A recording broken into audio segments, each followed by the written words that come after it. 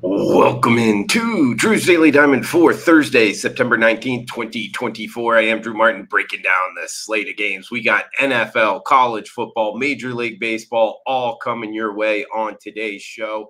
Get you on the right side of some of these games. Let me know in the comments below what your MLB, NFL, college football picks are for tonight, for this weekend. All is welcome, guys. I'll be in there chiming in. It does help out the algorithm. Smash that like button if you're liking the content. As we got first game up, actually recap first, 2-4 yesterday. Thought we were doing something special there, but hey, losing day, 2-4, but minus 1.45 units. We did hit the Giants plus 157 as the big barking dog. That helped out a little bit, but either way, guys, bounce back form here. We're getting after it. On the diamond up first, San Francisco Giants, Baltimore Orioles, 1:05 Eastern start time. Game number 3 of the series. It's Logan Webb on the hill for the Giants. Zach Eflin going for the Orioles. Orioles minus 140 home favorites, total of 7.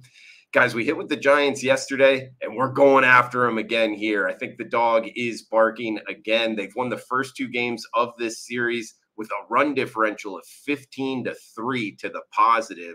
They got Webb on the hill, back-to-back starts against the Padres his last 2 starts, and he gave up some runs against the Marlins in the start before that, but back-to-back against the same lineup, particularly the Padres lineup.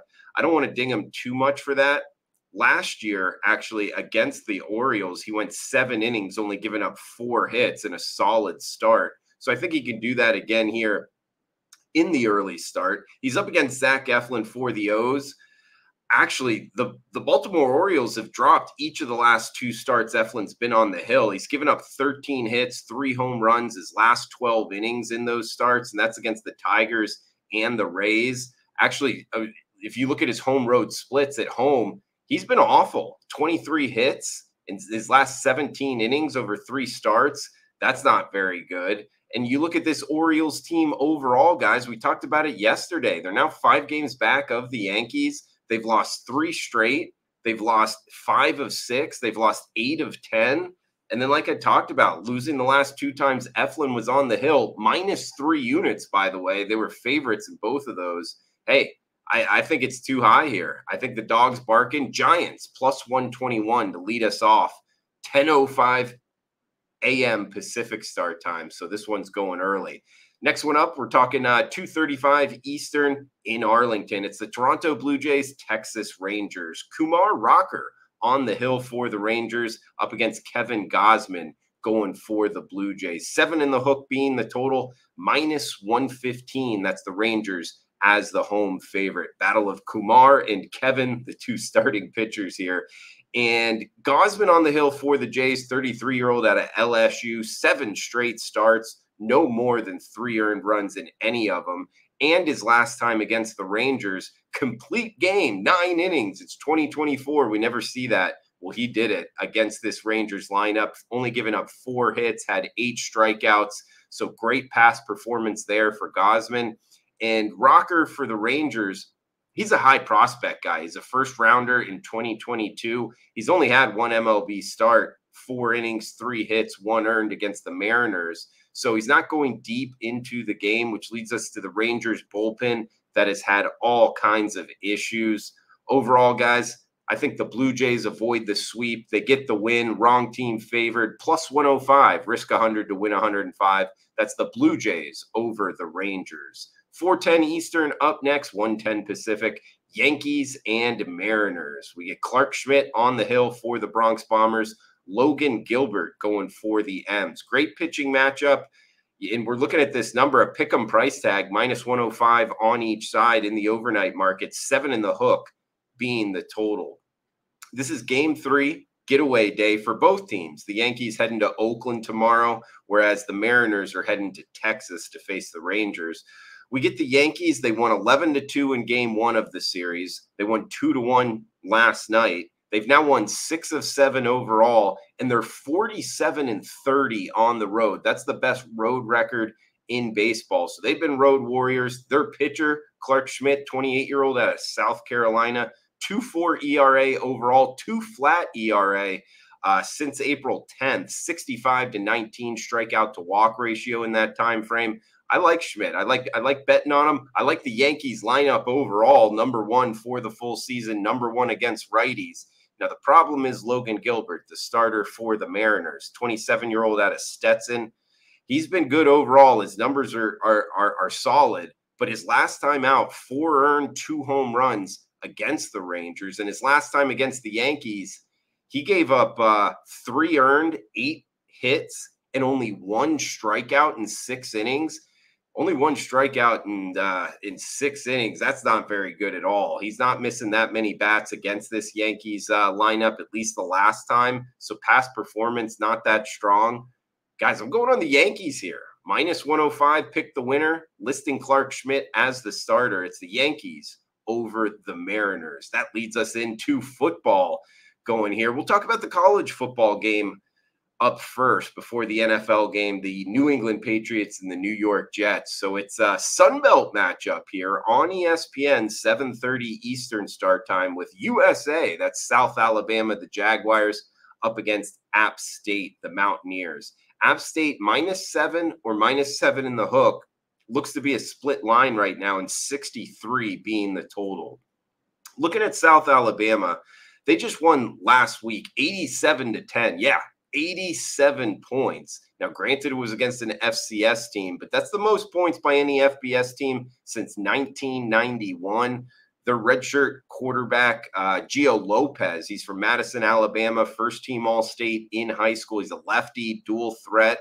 He actually did not play against the Ohio Bobcats, which I think is a positive for South Alabama and their head coach, Major Applewhite. He has 7 touchdowns, 0 interceptions, just under 700 yards passing.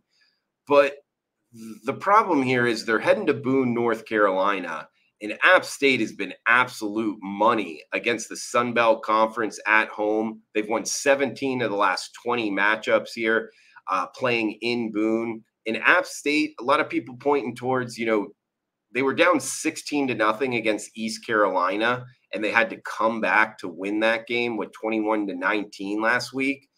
But really, when you break it down, App State had more than 500 yards of offense. So I think that score's a little bit misleading.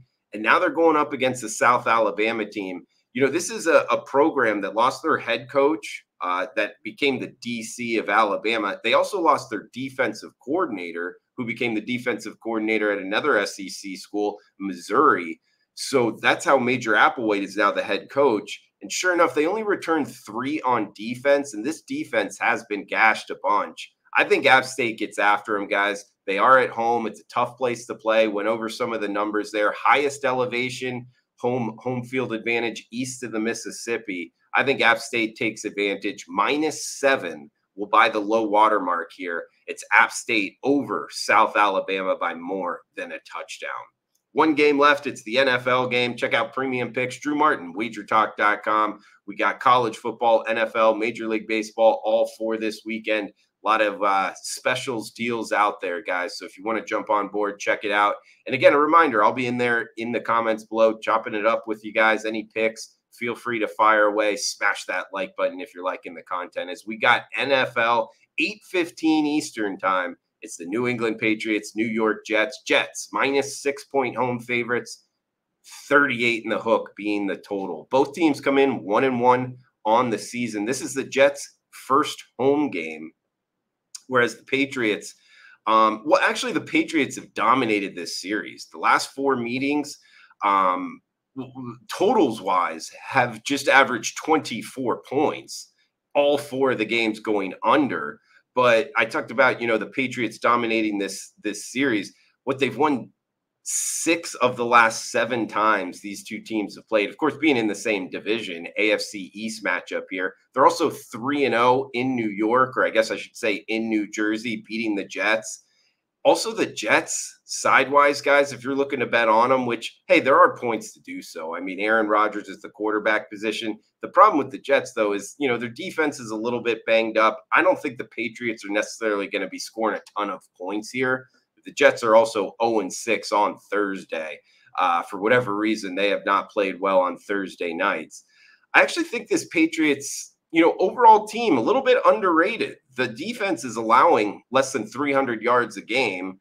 They're running the ball a bunch, kind of that control offense. They're running the ball 60% of their offensive plays.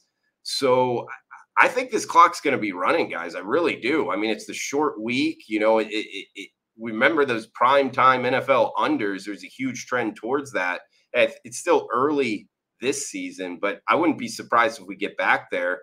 And an NFL overall trend that I found interesting, NFL Thursday night games since 2006 with a total of 40 or less, pointing towards kind of offensive inept, if you will. The defense is kind of being projected to do better. So totals of 40 or less since 2006 on Thursday night, 2 and 15 under trend in that.